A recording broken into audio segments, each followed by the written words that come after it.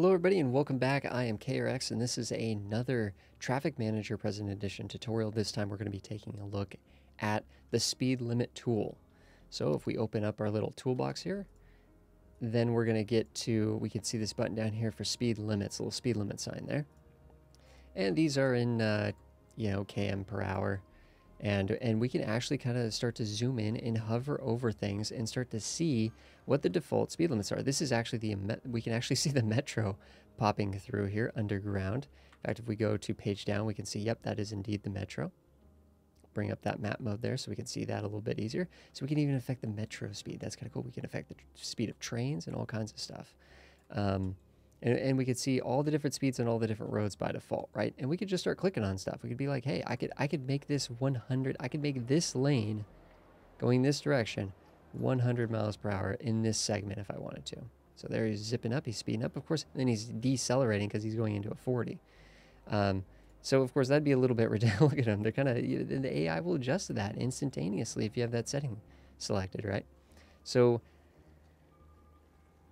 there's a lot of really cool stuff here. And the reason why this is important is not because like, oh, a car that's trying to travel from A to B, if it gets there faster, that doesn't necessarily intrinsically help with traffic, but speed limits on roads affect which way a car goes.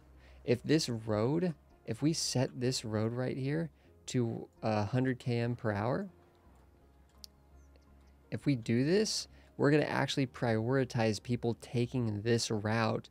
Even if it means a little bit of a diversion for them, they're still going to be more likely to use this road because we've just bumped it up to 100. I mean, that's huge, right? So now this is all of a sudden, this is basically a freeway in the middle of our city. And just so a little hotkey that's very important to note is if you're hovering over a bit and you hold shift, see how it applies to both segments? Otherwise, you'd have to go one, click, click, click. But you can see that I've already got all of this set to 40 on the other side. That's because I was holding shift when I made that adjustment. So I always hold shift just to apply it to the entire road between junctions, right? Similar situation going on with the vehicle restrictions that we looked at in the last tutorial. The other thing that we can look at here, so it's very important to think about speeding up and slowing down roads to divert traffic. If a lot of people are using a road, you could lower the speed limit on it, try to get them to branch out and go alternate ways. Or you can increase the speed limit on other roads to prioritize people to go around that busy road, right? Like if we have a neighborhood here and everybody's going through the neighborhood, we could reduce speed limits universally through the neighborhood. We could reduce these down to 20. That's pretty slow, but we could. And then we could actually increase the speed limit on the exterior roads. And that'll actually get people, literally, the AI will decide, hey, it's actually faster to go around the neighborhood than go through the neighborhood. So that's a pretty cool little thing, and you can really kind of fiddle with this and work through this. Now, a couple little advanced things that we can do is we can actually hit the show lane-wise speed limit. So here, if we adjust the speed limit on this freeway in this segment, it's for all 3 lanes. But if we go to show lane-wise, we can break it down to the individual lanes. And one of the things I love to do is actually set this so that the outer lane has a higher speed limit. So now the passing lane actually has a higher speed limit here. Pretty cool. That means that the cars are going to be prioritizing this lane. So how do we prevent everybody from dogpiling in there? Well, that's what I talked about last time, right? Where we go into, actually, let's clear all this, right? One of the things that we did on the last tutorial was vehicle restrictions. And we looked at how we can actually ban freight trucks in the outer lane. So now we've actually prioritized people to use the outer lane because we've increased the speed limit of the outer lane. But at the same time, we're preventing the freight trucks from using it. So it's going to cause a distribution of those cars. Some of the cars are still going to be using the second lane because they're freight trucks and they're not allowed to use the outer lane. But the outer lane is going to be used by the commuters. So this creates just like, this can kind of break up those big conga lines that you can see by having lanes that have different speed limits, but also combining that with different vehicle restrictions, which is really, really cool.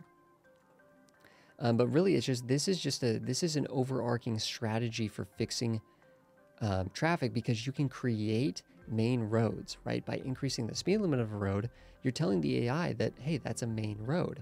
By reducing the speed limit of a road, you can destroy main roads, right? In terms of what the AI is using. So really, this just comes down to observation. Traffic management is about observation. It's about observing where the cars are going and why they're going that way, and then using these tools to try to trick them to go elsewhere. Another thing that we can do is we can actually affect the default speed limits for the various roads. So if we just like, hey, you know, this road, we just don't want this road. We just want this road to be faster by default. And we could just set that as a setting, and we can save, you know, save and apply, save and apply. So that means that every time we build this particular road, which actually this is from network extensions, let's maybe go find a road.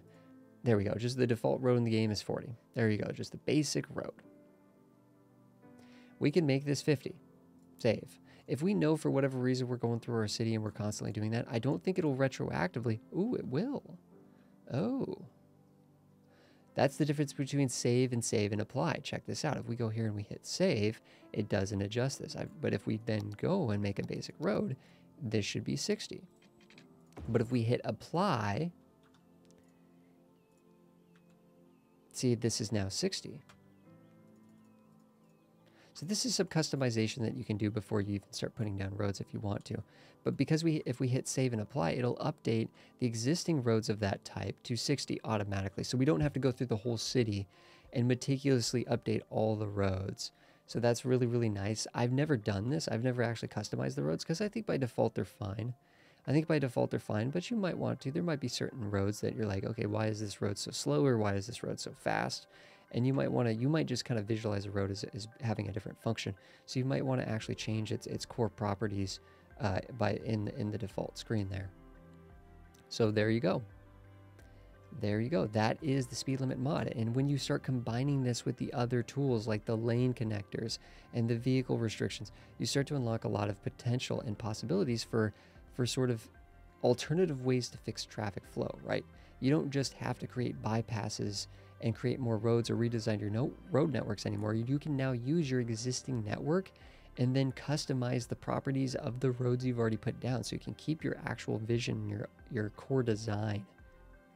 You can keep your core designs and still push traffic to different ways and divert them in different ways using stuff like speed limits and vehicle restrictions and stuff like that. So this is a really, really cool feature. I'm constantly using this, but really it's about finding a traffic problem and thinking like, hey, are speed limits adjusting higher or lower? Is that going to help resolve this bottleneck, right? And a lot of the times it can. So thank you so much, everybody, for watching. And we will continue this tutorial series for Traffic Manager President Edition.